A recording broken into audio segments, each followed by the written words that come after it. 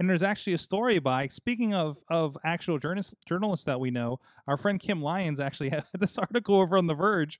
It's the Wyze Band. It's part fitness tracker, part A-Train smart home controller.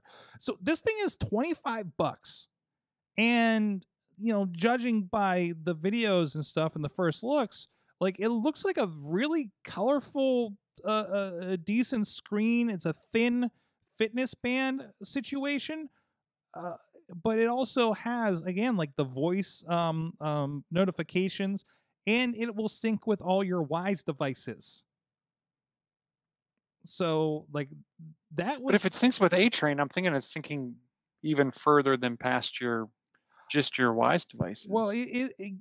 I would think. So maybe that's where they get to make that claim, right? Like, hey, we Mhm. we sync you with A-Train Echo, and then that in turn has an interface with all your Ys and everything else that's not our